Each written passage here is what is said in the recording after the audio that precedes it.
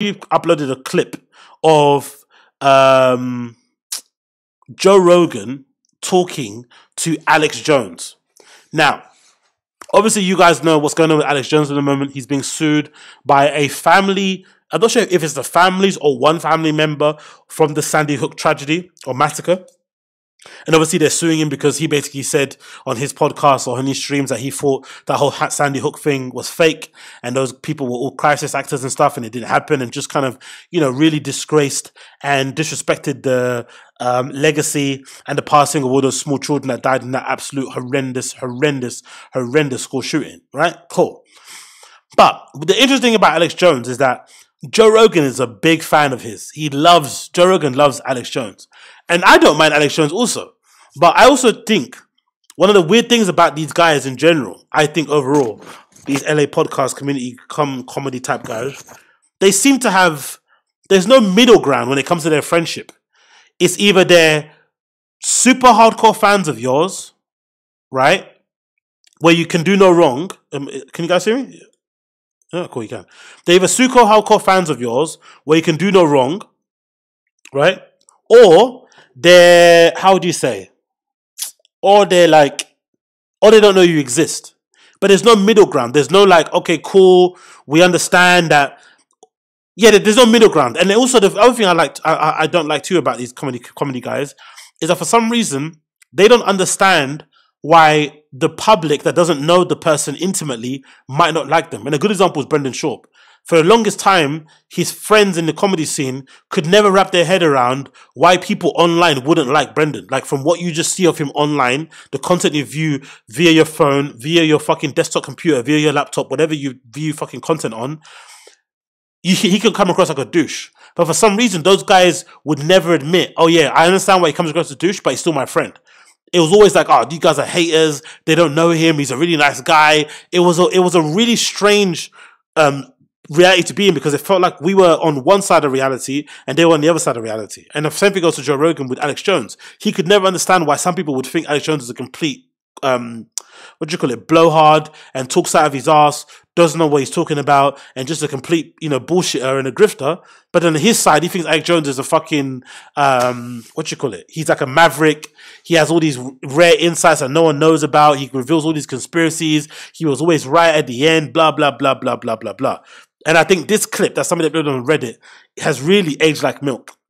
And I think they actually put it in the subreddit Age Like Milk, where it's fucking Joe Rogan telling Alex Jones, and I quote, "I know you're not full of shit." Which now, considering what's happened to Alex Jones, is a fucking brutal quote to have over your head. But I'm pretty sure if Rogan saw this clip, he would still say, I don't care, Alex Jones is my friend, he can do no wrong in my eyes, which is a really strange way to have friendship and to connect with people, where they can't do any wrong in your eyes whatsoever. I don't really understand what that level of friendship. Anyway, let's continue.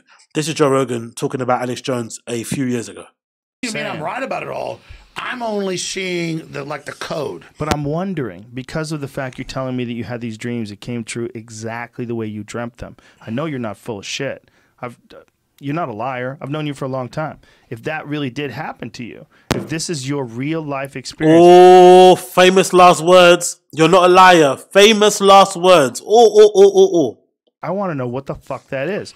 Are you on the periphery? Do you have your finger on a membrane that maybe other people can't totally touch? Where occasionally, just occasionally, you get a little peek through and you get to see the other side. Even if it's only once or twice in your life. Who's to say that what you're experiencing by being able to see these things that manifest themselves realistically in the future, that this isn't what human beings will have 5 years from now or 100 years from now? Well, sure, exactly. Right? We think of like a cell phone being magic on yours. We think we're all the same. Yeah, sure, whatever. We think a cell phone when that talks out of his fucking ass, that guy, man. But what a brutal clip in it. That did not age well. That did not age well in the absolute slightest, isn't it? Considering what Alex Jones is going through. Oh my bloody god. That did not grab us in the slightest there. Gotta fucking love Alex Jones, in it. Absolute Looney Tune. And of course, this clip as well, courtesy of the trial, doesn't really paint Alex Jones in the best way also, because I wonder, really, what do you guys think? What do you think happened to Alex Jones on that whole Sandy Hook thing? Why do you think he went so far off the reservation? Because I didn't mind him at first. I actually thought he was quite fun to watch and listen to. In terms of conspiracy, I still think he's maybe one of the best broadcasters that we have in the world out there at the moment, in terms of being real blockbuster, as fucking Brendan would say. Like, he provides actual entertainment. He can go for hours, the fucking papers and stuff. What happened, do you reckon? Why do you think he did that? Why do you think he just like decided, okay, Sandy Hook, crisis actors, let's go after the kid's family, let's disparage them? Like, why do you think he did that? Like, what was going through his head? I wonder what happened, man, because that legitimately what might be one of the biggest let me see if I can get my phone charger. That might be one of the biggest faux pas in the history of faux pas. Like, that legitimately was the one thing that's absolutely destroyed his legacy. Absolutely destroyed his legacy. To the point where I don't think it's ever going to be recovered. Really don't. Because I think a lot of people didn't mind him as like an alternative. Because imagine what Alex Jones could have been. What he could have made InfoWars to be. InfoWars could have been like a legit competitor to like CNN. It could have turned into like a legit media organization, a news organization providing alternative news, the truth, the peek behind the veil, you know, all that good stuff.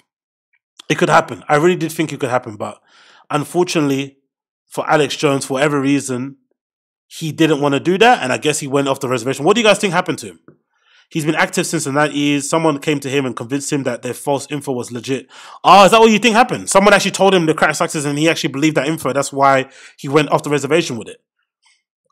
He probably didn't want to talk about it back, as he's saying, because he was too deep in it already. Yeah, true. Splash Daddy says, I think he was just saying a theory he came up with in the moment. Yeah, but that's you just can't do that, man, unfortunately.